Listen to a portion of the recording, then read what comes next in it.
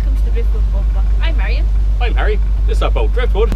We're doing a bit of Irish boating in the middle of November, and it's really autumn weather, but it's just glorious. Yeah, and there's nobody around. It's just so peaceful. It's beautiful.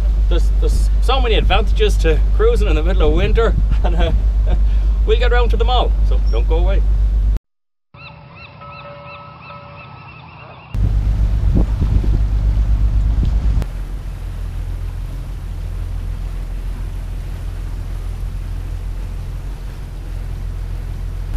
So when you're boating this time of year, you do need an independent source of heat, or you're going to freeze to death. So we're lucky we have an Argus Backer diesel heater that heats the water, that heats a number of radiators for us. It's 12 volt and it runs off the diesel that the engines run off as well. So we're independent. We don't need to have a plug-in for 240 volt. And it's really, really warm. It is. Sometimes it can be warmer than the house at home, like. Yeah, it is, because the boat is only a small area. It's not a huge area to heat up, so you don't need a massive amount of heat. What I would love is a little solid fuel stove, but the layout... We don't have any place on the boat. We don't. The layout of the boat doesn't really lend itself to it. No, we're not getting an next boat.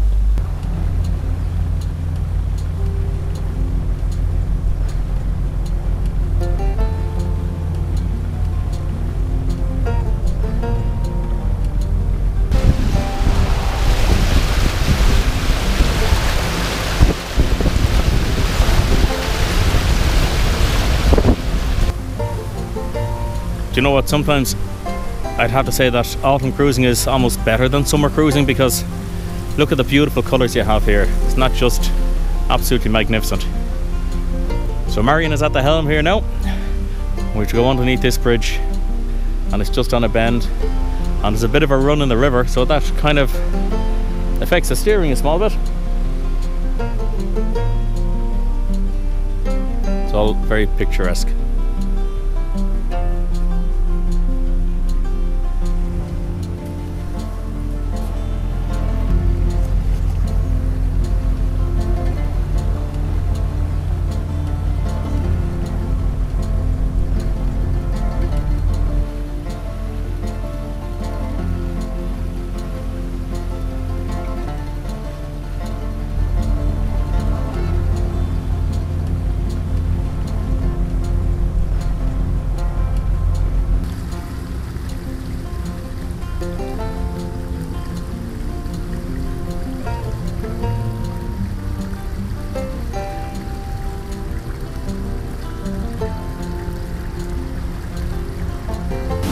Of course, winter time means more water pouring over the weirs and more of a flow in the river.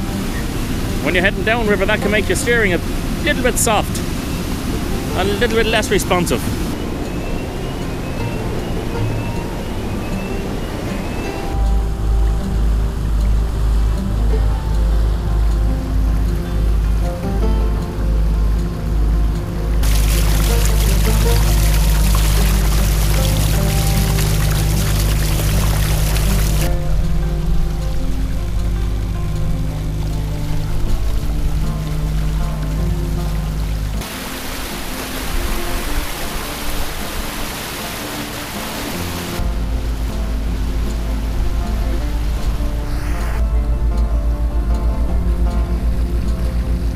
There's something really nice about this time of year, is that you just have the river to yourself. Yeah, it's gorgeous. And when it comes to finding a mooring tonight, you don't have to worry. No, won't be a bother. There'll be plenty of spots to moor up. We have the whole place to ourselves. Well, our plan is to go to Halting Shore.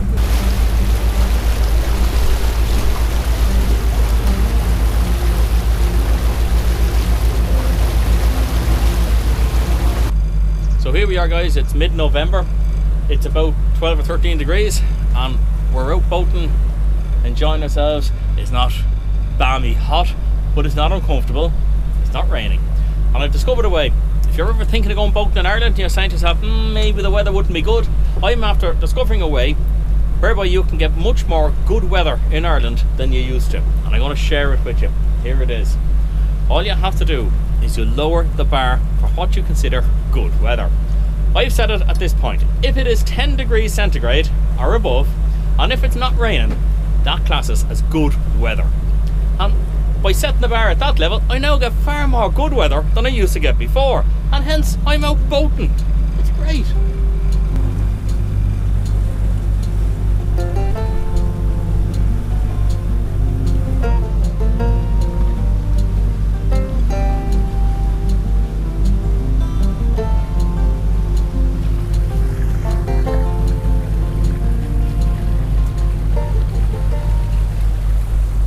So the waterway we're on today, guys, is the Shannon-Erne Waterway. This is a waterway that links the River Shannon with Lough Erne in Northern Ireland. It's approximately 65 kilometres long. I might be out by 1 or 2 kilometres on it, maybe even more than 1 or 2. I think it has about 16 locks in total on it. There's plenty of moorings along the way. It starts in the town of Leitrim and it goes through the town of Ballinamore, Ballyconnell, and then it ends up in Lough Erne in Northern Ireland. It's made up of a still water canal, of river, and of a number of lakes as well. We're about to go on to the largest of those lakes, and that is Loch Paradise.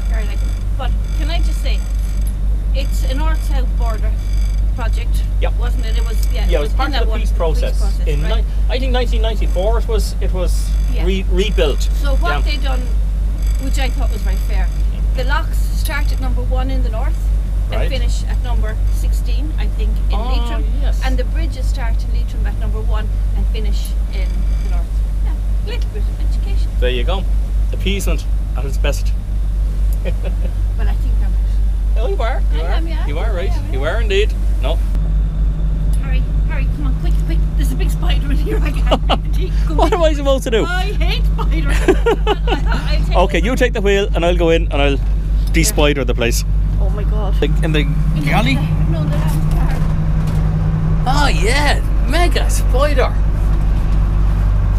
I've been sent in here because Marion spotted this fella. Look at that, is a beast. We could make a pet out of him. Now. Kill him, Harry. No, we'll not kill him. Oh, there he is. Oh. We'll see. Let nature kill him. There he goes. Gone swimming. Feeding the fishes.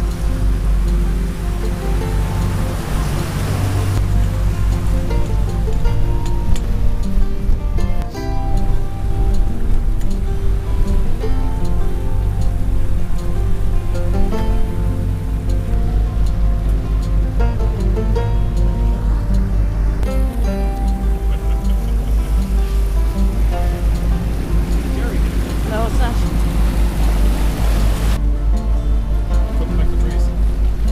All right.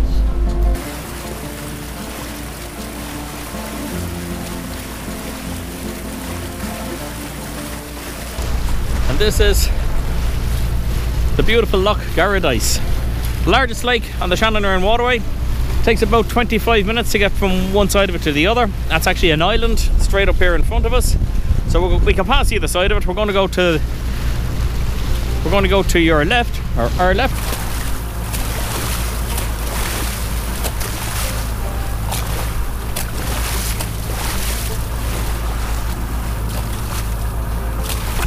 The thing about going boating in the winter time or in November is your likelihood of getting some bad weather increases quite dramatically. But there's a bit of a breeze here today, but it's not a bad breeze. And but the lakes can be quite exposed. But in fairness, no matter how bad it is, you're only really going to be sort of 20 minutes out here on Loch Paradise, maybe 25 minutes.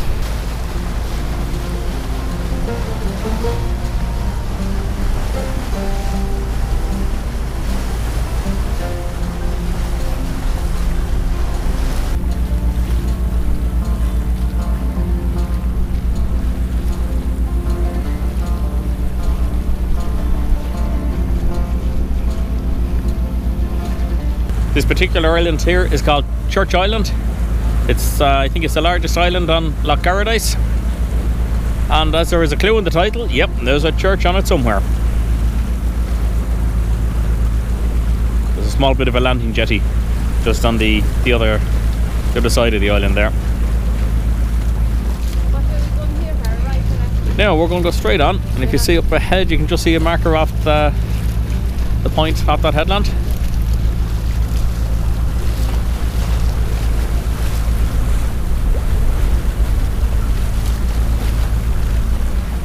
Now unfortunately the Lantern Jetty on Church Island isn't really big enough to get anything other than a fishing boat or sort of a rowing boat onto. You might be able to make out there pretty much in the centre of your picture just the wooden piles, the remains of that jetty. But I do want to get onto that island one of these days. I haven't managed to do it yet. So the sky is looking pretty stormy, and I suppose it is winter time, so you can't expect it to be a whole lot better than that. But in a few moments, I can feel my yeah, your little bobbin is it's blowing in the wind. We'll be into the harbour now in a few moments, and we'll be well and truly sheltered, and we get settled in for the night. It really is nice to get a couple of days away like this, isn't it? Oh yeah, it is. It is. This is the thing. So, if you get a chance to hire a boat in the middle of winter, if you're dressed right for it and you have a source of heating, be it a stove, diesel heater, cups of tea, bottle of whiskey, whatever, something to keep the cold out, you can still have a superb time. It's only if it's raining, isn't it? Yeah. That's the real downer. We met a couple there 10 days ago, and they hired from Riversdale. That's right. Back here in Ballinamore. Yeah. And I think she... Yeah. Actually, I can't remember her name now, but I was calling her... Viola.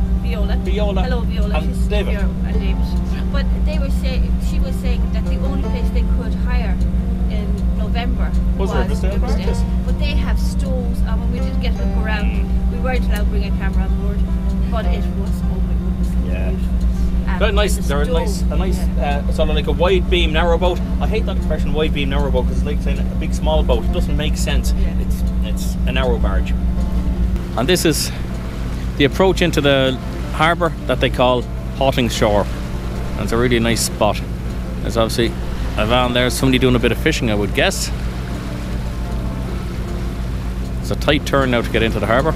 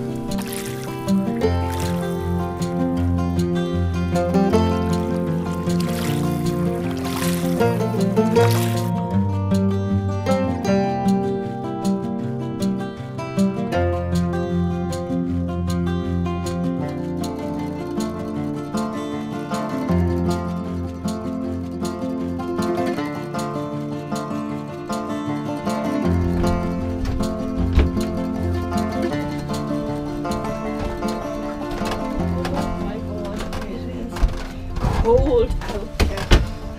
Well, that's us. We're safely in harbour. Sit back and relax now for the evening. That was nice. Guys, I hope you enjoyed the video, and it just shows that boating in the winter is possible.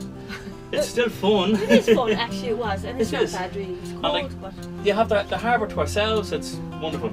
So guys, if you enjoyed it, give it a thumbs up, and YouTube will stick up a few videos here, there and everywhere, and maybe click on one of them if you enjoyed this one. You might like to see more of our videos. But thanks for watching. cheerio. After a long day in the river, Mar has been busy in the galley, and that is lovely hake, spuds, mushy peas, carrots done in honey, even candlelit. That just... I'm fierce romantic. Oh, aren't I'm telling you. Fair play to you.